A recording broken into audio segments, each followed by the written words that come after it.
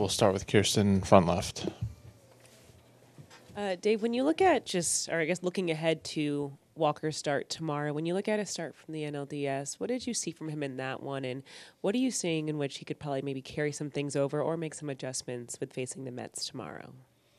I think in totality, with Walker, I would want the same effort, execution, focus, and certainly a different result.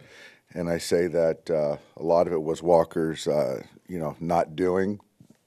So, yeah, I think a lot of the same. And obviously in this situation, series at 1-1.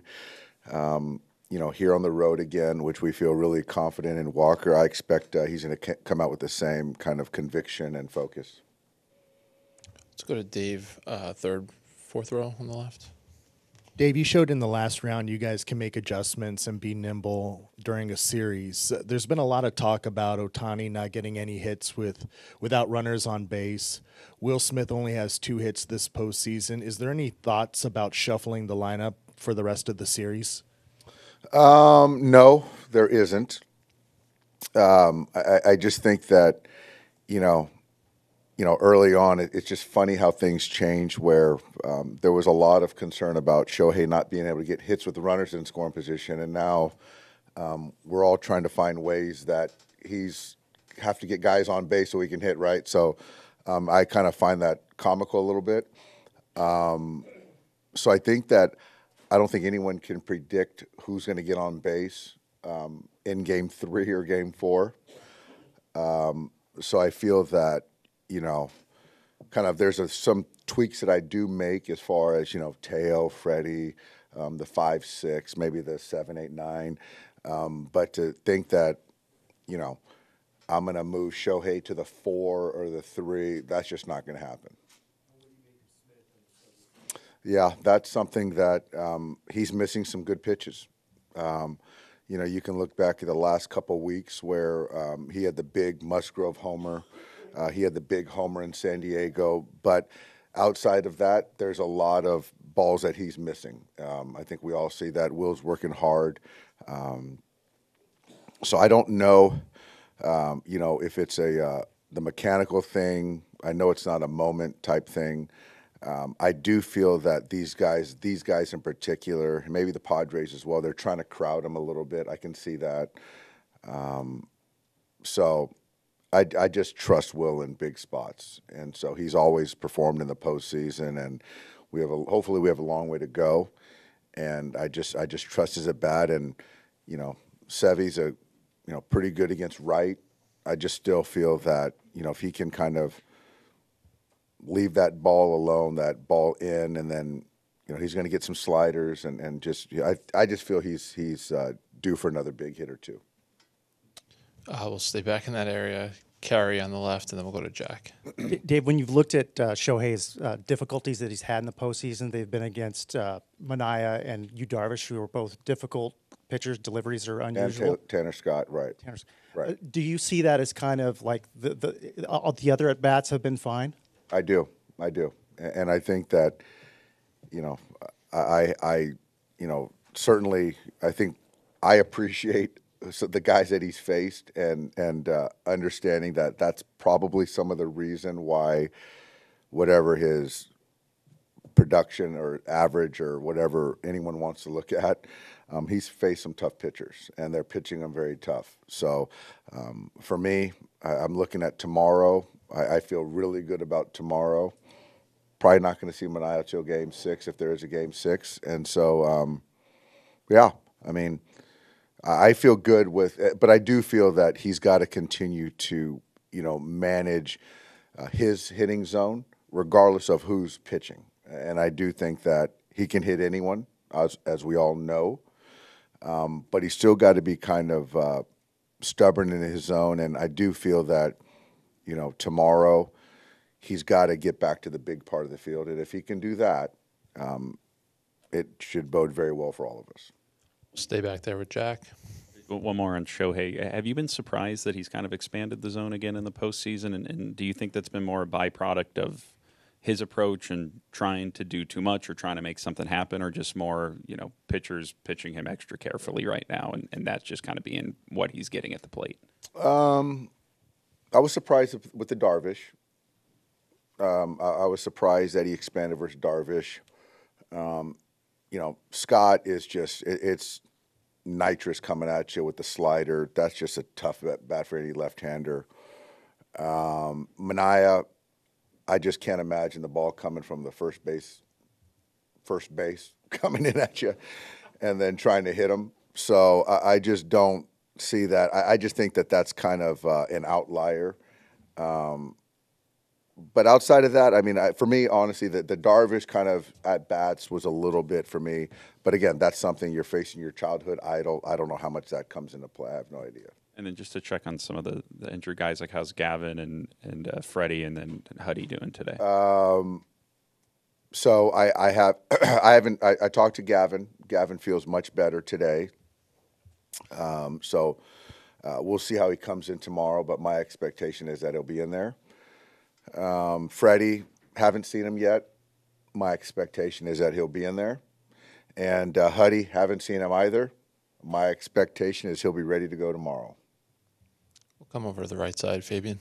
I know Yoshinobu's lined up for Game 4. Is that sort of still the plan for you guys? That's still the plan, yes. And to go back to Shohei, I mean, is there a tendency where you see him expand into something like bad habits starting to pick up, or is it something where it's isolated incident, especially when it comes to Darvish, like you mentioned? Yeah, I think it's isolated. There have been times that he has to reset. I think as all hitters do. And sometimes certain pitchers sort of kind of trigger bad habits, and you've got to identify that to then reset. So I do feel that he's cognizant of that. And so, again, my expectation is that he is going to reset today, get to the big part of the field, and take some good at-bats versus Severino. What's different about Severino than maybe the version you guys saw last year with the Yankees? You know what, Fabian? I can't even really speak to that totally intelligently. I know there's a lot of velocity. There's a slider in there. Certainly better versus right than left. But, again, he's been a big game pitcher. There's some guys that have some history with him. So we'll be ready for whatever kind of he has planned for us. Let's go to the far left, Bob, and then we can go back to Kirsten.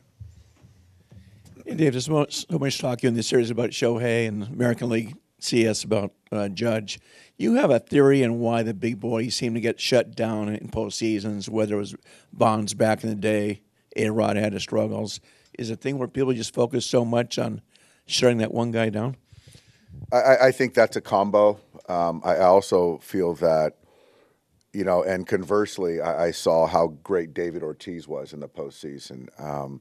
I think it's just those guys have certain expectations from everyone in themselves, and you have to be willing to essentially, whether, I say not blink, you have to be willing to just continue to hold until you get your pitch. And if not, knowing that opposing pitchers are not going to, quote unquote, let you beat them. And you have to be willing to be patient. And so I played with Barry, and obviously everyone saw it in 2002. Then he really came to life, and he was just, extraordinary in that series. And once Alex figured it out, he was obviously great in the postseason. But I do think that there was a lot of pressure that they might put on themselves initially. But when they get back to, it's kind of what I said before, is all people expect is them to kind of do what they've done throughout their career, their stat line, their regular season stat line, and as opposed to doing more, and if Barry probably had that mindset, having a 1,500, 1,200 instead of having a 2,000 OPS, he might have been better, because that includes walks too. So I don't know, Bob, but it's a very interesting kind of discussion for sure. Kirsten. Just Quickly going back to Freddie, when you look at just these 3 games back to back to back, obviously we saw him play night to day back in Los Angeles, but do you feel like with him it's just a day-to-day conversation of kind of seeing how he's feeling? And do you think that weather could play into something, just considering it is cold and wanting to keep his ankle and his body warm out there? It is a day-to-day conversation. I just don't see any world that he doesn't start a playoff game in the NLCS. But again, if he can't do it, that's very telling. The weather probably will play a factor. I hope it won't be too kind of limiting. But yeah, I mean, I think we're mindful of it. But, as of tomorrow, having the off day, I feel good about tomorrow. And let's just hope that, he can get out of it feeling good for game, 4. Jesse in the second row. Great, Dave. I want to ask you about JD Martinez. Guys have called him like the batting whisperer a little bit. What goes on in the dugout during a game? What is he doing there? You think that's helpful, and even outside the game? Do you have an anecdote that you can recall from last year? He is sort of the hitting whisperer. He was a very good mentor. Has been a good mentor for Mookie. Hopefully he's not giving too many trade secrets, which I'm sure he is. How we think on the hitting side. He's a hitting savant. I mean, he loves the game. He's obsessed with hitting. Not the greatest of base runners, but he likes to hit, and he just commands respect. He's won.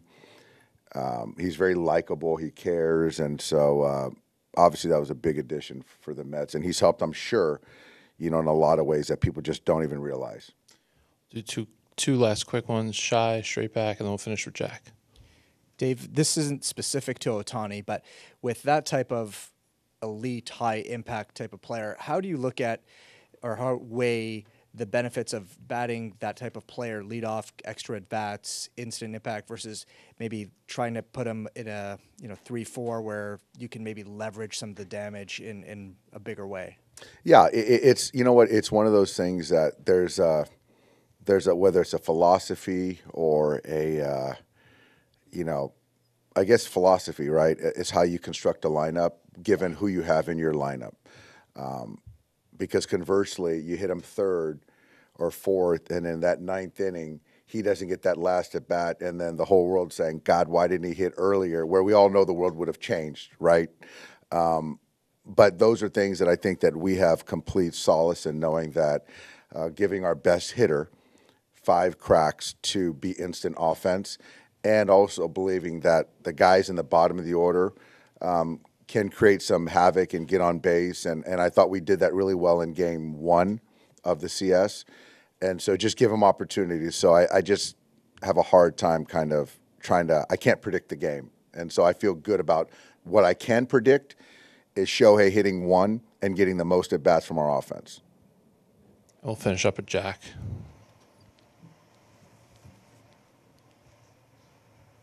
Is the plan to have Jack in Game 5, or will that depend on the next couple nights?